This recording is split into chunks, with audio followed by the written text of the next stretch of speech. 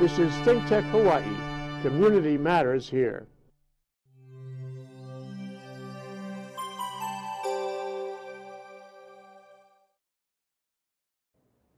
Hello and welcome back to ThinkTech Hawaii's Hawaii Food and Farmer Series. My name is Stephanie Mock and this will be my last show hosting Hawaii Food and Farmers on my own. We are ending our show on December 5th only because we have so much work to do in the agricultural community and field that we wanted to dedicate more of our time to the field. But I have a very special guest with me today for our show called Elemental Accelerator, Innovating from the Ground Up. And we're joined today by Danya Hakeem, who's the Agriculture and Water Portfolio Manager for Elemental Accelerator. I first met Danya at the Hawaii Farm Bureau Farm Fair, which is held by the Hawaii Farm Bureau every year at Kualoa Ranch. And I was at our outreach table for Wahoo RC&D, talking to people about conservation planning and business workshops and how farmers can be supported by the community and through shows like this. And Danya came up to my table and I handed her a packet of weird black seeds. And she was and she was like, "What is this?" And I was like, "Oh, this is called sun hemp cover crop seed." And that really started a conversation talking more about her work with Elemental Accelerator and my work with Oahu RC&D and how it's so important for us to really support our local community initiatives so that we can support Hawaii's food and farmers. So I invited Danya here today to talk about her role in agriculture here in Hawaii, but how more globally or broadly Elemental Accelerator is helping startups change the world. So I'd like to extend a warm welcome to Danya. Thank you for joining me. Yeah, thank you so much for having me, especially on your last show on your own. Yes, yeah, you're my pinnacle guest, right? Yeah. So thank you so much for joining me. I must admit I've been trying to cultivate this for a while to get you on the show, and you've just been so busy working with Elemental Accelerator and getting out there in the community. I'm thankful that you can spend some time with me here today. Yeah, glad to be here. Yeah, so we were talking a little bit before the show, just getting to know each other a little bit more. And, you know, not everyone had that pleasure of seeing you behind the scenes. So I thought we could talk a little bit about, you know, you, Danya, as a person. You know, where are you from? Do you have any experience in agriculture? And basically, how did you get involved with food and farmers? Sure. So it turns out we're from the same place. I know. Maryland, both the best state, right? Of course. After Hawaii. Yes, of course, after Hawaii. Both grew up in Maryland. I am from the Washington, D.C. area. And schooling-wise, my undergraduate degree is in communications and business management. Okay. I actually worked for about 5 years in storytelling and media. I produced documentary films for National Geographic and Discovery Channel for quite a while, which was a lot of fun. I ended up getting my master's in resource-based conflict. So I studied conflict around climate change, drought, deforestation, and how that impacts humans and migration and other violent and nonviolent conflicts. So heavy topics, but actually, funny enough, that's what got me into the food and agriculture space. So in my travels with National Geographic and with through my research in my master's program, really realized that in these really heavy conflict zones, food is such a connector. It brings people together, it breaks down barriers. It's what people, if you can't speak the same language, if you're actually, you know, have histories or generations of conflict, you can connect over food. Wow. And it really drew me to the issue. The second thing about food and agriculture, it's an issue that we make a decision about, probably 3, maybe more, depending on how hungry you are, every day. And so it's an issue you can have a really direct impact on in your everyday life. Unlike, while there's still incredibly important issues, let's say wildlife conservation or drilling in the Arctic, really important, but you're not making a conscious choice. And in that way, you don't have so much direct power over shifting the global food industry or environmental issues. So that's kind of what got me into it. Background in the ag sector, I volunteered at a lot of farms. Growing up, I worked on a farm. And in Hawaii, I actually came to Hawaii to come co-lead the Hawaii Center for Food Safety, where I was the program director for 3 years. And that's an advocacy organization that really focuses on education and policy change to really promote alternatives to large-scale industrial agriculture. And I also worked for one of our portfolio companies, Kunoa Cattle. Oh, okay. Wow. You have quite the background in agriculture, not only on the East Coast where we're from, but also here too. I really like what you were talking about, you know, through your studies, your master's studies, you were discovering this conflict around food and how it can bring people together, and really telling the story of food and how that affects civilization and conflict resolution and that kind of thing. Bringing that consciousness to our food choices and our agricultural scene. Like you said, people make that choice every day and they don't quite equate it with how that choice can affect food and agriculture on a larger scale. So I think it's really interesting. I really appreciate that you're taking that storytelling aspect, and with your background in communications, you're able to better advocate and share that story with others. You know, ThinkTech prides itself on being a platform for community voices. You guys do a great job. Yeah, and you're, oh, thank you. The studio does a great job. And, you know, I think the more advocates and storytellers we can have, not only for food, but just sustainability in all sectors is really important. So do you find that your experiences, you know, either on the farm or National Geographic, does that translate well with your work with Elemental Accelerator? It does, actually. I've learned a lot. I have a really great network from my work in Hawaii over the past 4 years. But I will say that Elemental Accelerator, I'll share more, we take a different approach than we really, I mean, in my opinion, I think to really transform our food system, we need innovation. We also need policy and education.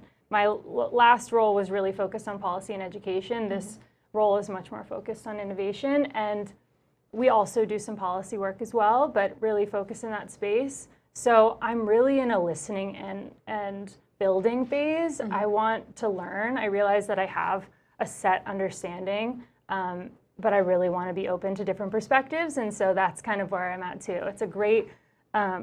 It's a great network and a great baseline, but I'm really like learning so much in this new role too.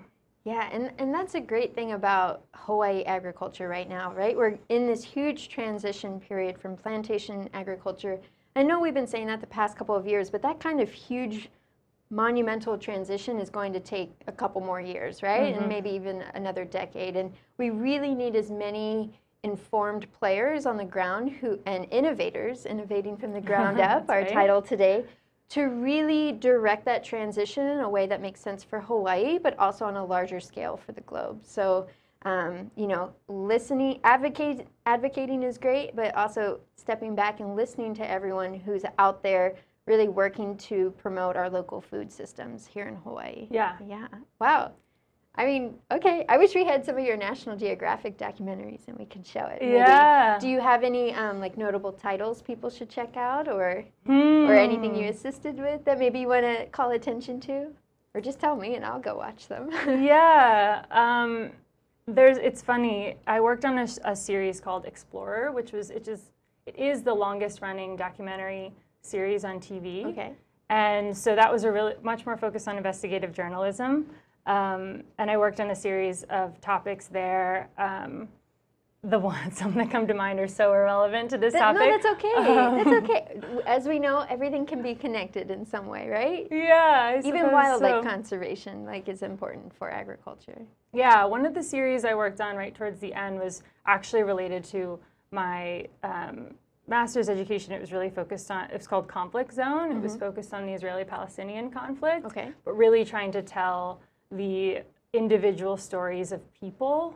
And one of them was actually the story of a Christian farmer in Palestine who's had his water cut off. Oh, wow.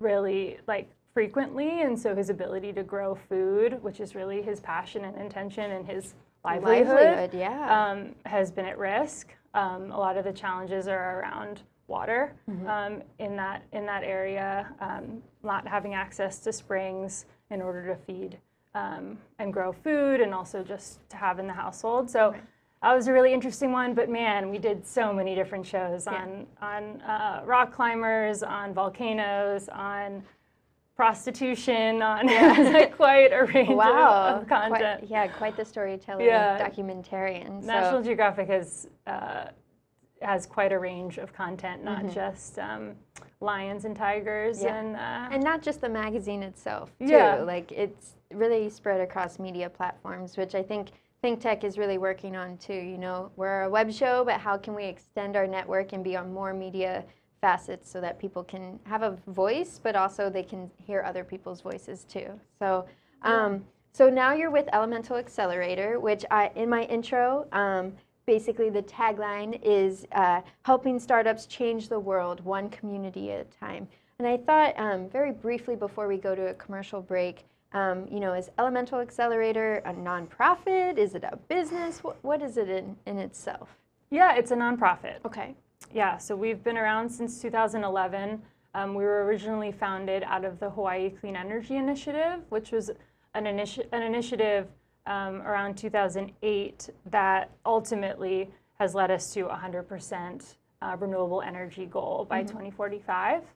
And the organization has kind of shifted and molded since then on the way that we give out funding and the kind of services that we provide. But yeah, we are a nonprofit. Wonderful. And then, you know, are you supported by local community here? Like, is your office here in Hawaii? Is it a global office? What does that model look like? Sure. We're based here. Okay. We have about 25 staff. Nice. Good size. Yeah, good size. We also have an office in Palo Alto in California, which is a recent addition this past year. Yeah, wonderful. All yeah, right. we have a lot of local partners, businesses and deployment partners, we call them, but really partners that work with our companies to do projects. And then we also have lots of connections on the continent, but even more broadly, a really extensive global partner network of corporates that we work with that are interested in potentially an acquisition of our companies, but also in deploying projects with them as well. And those are mostly on the energy side. Our program has traditionally been really focused in energy. About half of our companies that we've funded are in energy. So a lot of the global connections that we have are in energy, but we're really building out in the other sectors. I'm happy to share more, but I know we have... Yeah, we're going to take a quick break. Yeah, commercial break. We're going to take a quick break, but when we come back, we're going to see a short video about Elemental Accelerator and their mission, and we're going to talk more to Danya about her work as an agriculture and water portfolio manager for Elemental Accelerator. We'll be right back. This is ThinkTech Hawaii, raising public awareness. When I was growing up, I was among the 1 in 6 American kids who struggle with hunger. But with the power of breakfast, the kids in your neighborhood can think big and be more. Go to hungeris.org to make breakfast happen for kids in your neighborhood.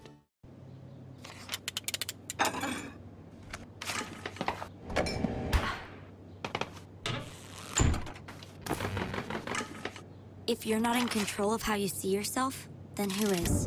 Live above the influence.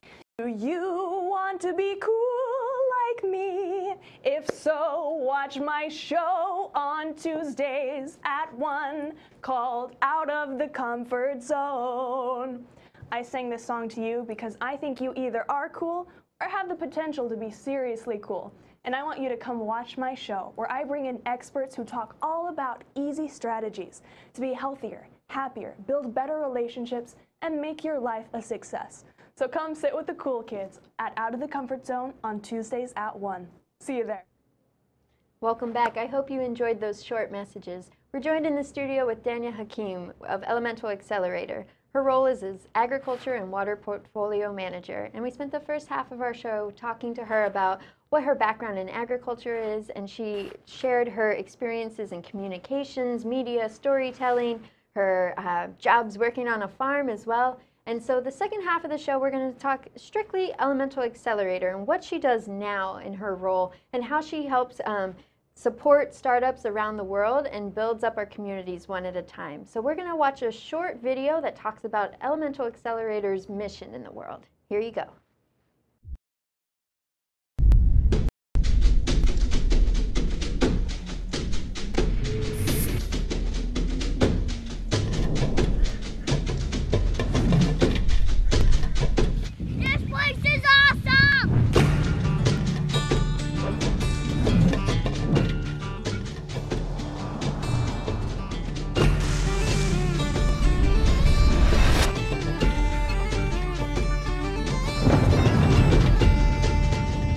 take? What does it take to transform a place? Yeah. It takes people. Terviva develops a new crop.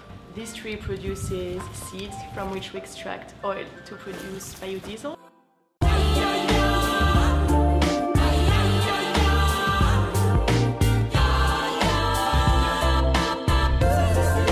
I work for Pono Home. We help people lower their utility bills. We've been focusing on low-income and elderly families. We've had someone come into our home and we have devices installed that helps us to monitor the use of electricity.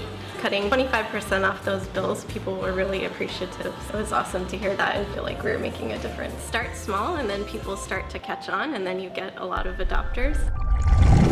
Hawaii is 10 years into a 40-year energy transition. In 2045, our lives will be powered by 100% clean energy.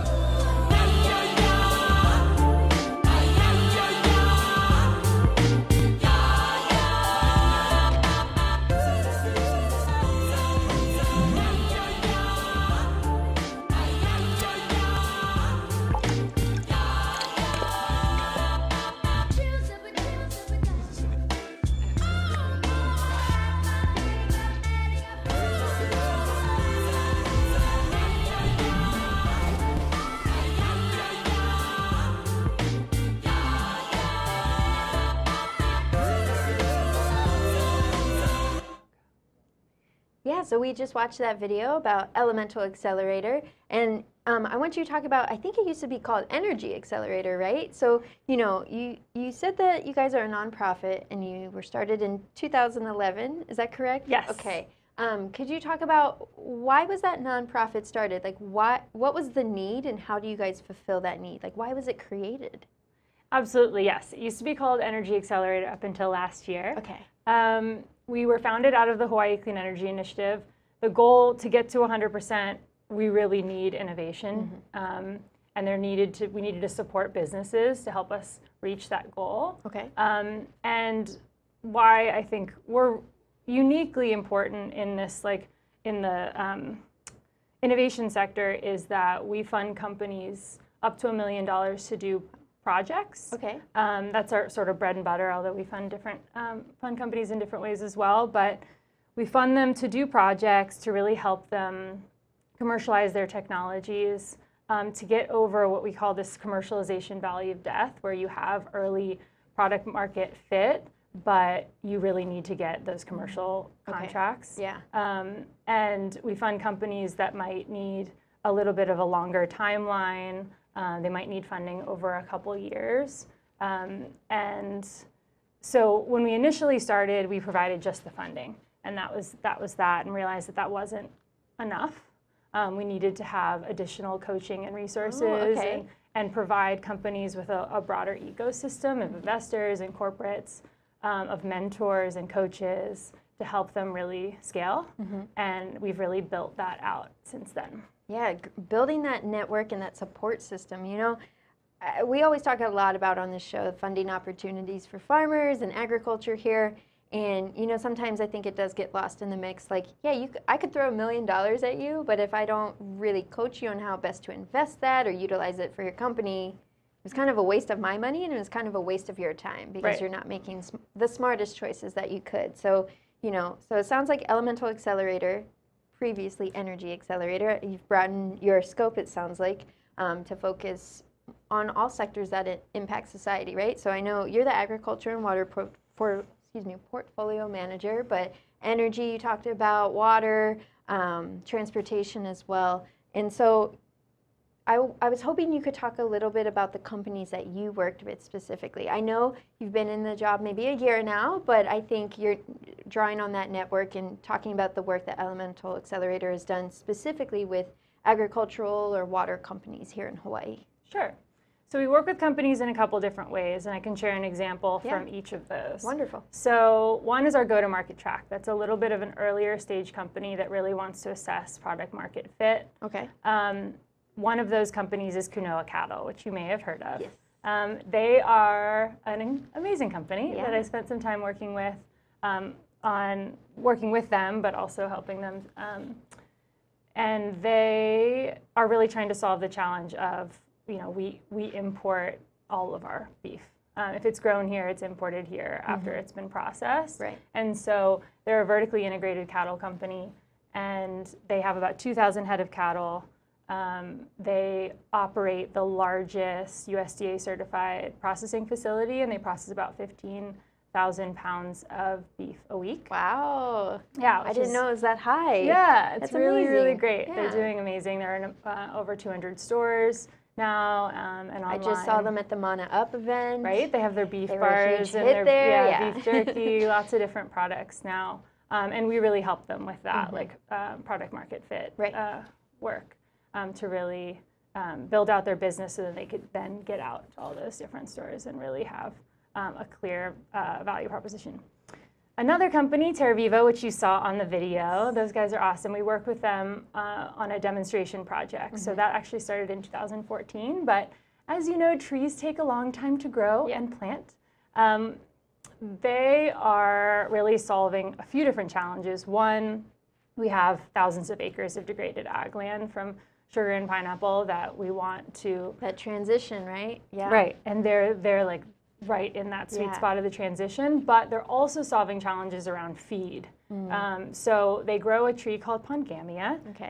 The seed pod can be used for a biofuel or vegetable oil, and also for a livestock feed or meal, vegetable meal. And so, obviously, biofuels, our aviation industry is a big challenge. Livestock feed's one of the biggest inputs and costs for ranchers.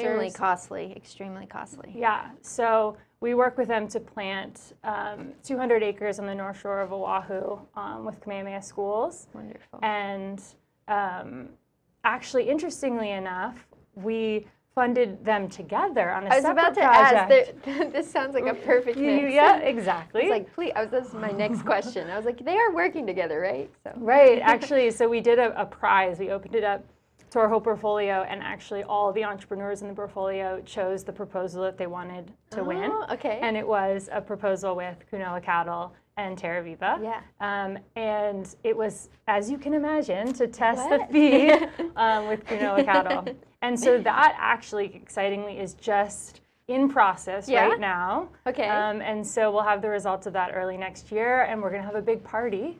Big ag party. Burger party to follow. So it'll be interesting to see the impact that project can have. That's amazing. And so, like, you're talking about creating this network, right? So, and you're part of that network. Are you doing a lot of the, I guess, like innovation or business coaching? Are you helping them get their documents in order and partnerships in order? What and maybe you do all of this too. What kind of multiple hats do you wear in your job? So we really build a personalized, customized program for each company. Okay. So depending on the stage they're at and what they need, we build that program, and then we find the right coaches or experts for them to work with. Right. So it might be stuff that internal to our team we can help with, but we really have, we work with a lot of coaches, one that can be really helpful, but we also have a cohort approach to all of our work. So it's really about peer-to-peer learning. So we bring the companies together frequently. They don't have to be based here. Most of our companies aren't based here. About 10% are, but we bring them to Hawaii, or we get them online together to talk and to learn from each other. And so we've found that, yes, we could bring in experts, but many of those guys, while they may be really well known, they were at this 10, 20 years ago, where the entrepreneurs are facing these challenges daily, yesterday, today. Yeah. And so they have the ability to like work with each other and help each other. And because we don't take competitive companies in our portfolio, there's a really neat opportunity for them to learn. To really bond across sectors, right? There's so much cross-learning between sectors. That's what's really blown me away about the program and those gatherings. So you're talking about this portfolio. How many companies do you typically fund a year? I know you talked about up to $1 million, but what kind of portfolio do you have right now, or have you had in the past? Sure. So we have 82 companies in our portfolio. Wow. Yeah. Okay. We've funded about 30 million. That's deployed about $30 million in project-based funding. It's actually grant funding to these companies, and we take 15 to 20 a year. Okay. It's our biggest cohort yet with 20. Wow. And yeah, we fund. We usually work with the companies from 9 months to many years, 4 or 5 years, and then they're just sort of alumni for life. Yeah. We have lots of opportunities for our alumni to continue to engage. Yeah, and they've built that network so they can, you know, you guys have helped build that network, so even though they're alumni, they can call on them for assistance, Absolutely. right? It's not like door slam, you can never talk to us ever again. Right? Yeah, absolutely not. Wow. Well, you know, I want to, you know, we're talking about how much you and Elemental Accelerator supports innovation from the ground up, and I was wondering if you had any requests or calls to action that the audience listening today can help, you know, support Elemental Accelerator's mission, but maybe all of those portfolio companies too. Is it checking out your website? What can the audience do to help you guys so that you can help a broader scope of people? Absolutely. So we really take a place-based approach to our work, and so we want to make sure that we're solving the key challenges here in this place, and Hawaii is our primary place. Yeah. Is where we're really focused. And so I'm in the building process of this program. We have some amazing companies thus far, but we're really like thinking through what are the key challenges we want to try to solve. So if you have input on that, if you're a producer, distributor, you're just a subject matter expert, please reach out. I think my oh, there it is. Yeah. My email is on there. Yeah. You can reach out to me there. If you want to work with one of our companies, check out our website. If there's a company beyond the 2 that I mentioned that you want to work with, reach out as well. Okay. We'd love to have that. The companies are always looking for commercial opportunities. Awesome. And then I would say if you want to be more involved with our program, we're also always looking for pipeline companies, so for companies that might be of interest. So if you know a great company that you think we should be working with, you can go to our website and refer them on there. And you can also sign up for our newsletter. We host quite a few events throughout the year, both in Hawaii and in California, if you happen to be over there. Yeah. So take a look at that, sign up, and then you can stay in the loop for any upcoming events. All right, wonderful. Thank you so much for joining us. Yeah. We really appreciate it. We've been joined in the studio today with Danya Hakeem, the Agriculture and Water Portfolio Manager for Elemental Accelerator, talking to us about how they help innovate from the ground up and support our local startups and communities. We'll see you next time on Hawaii Food and Farmers. Mahalo.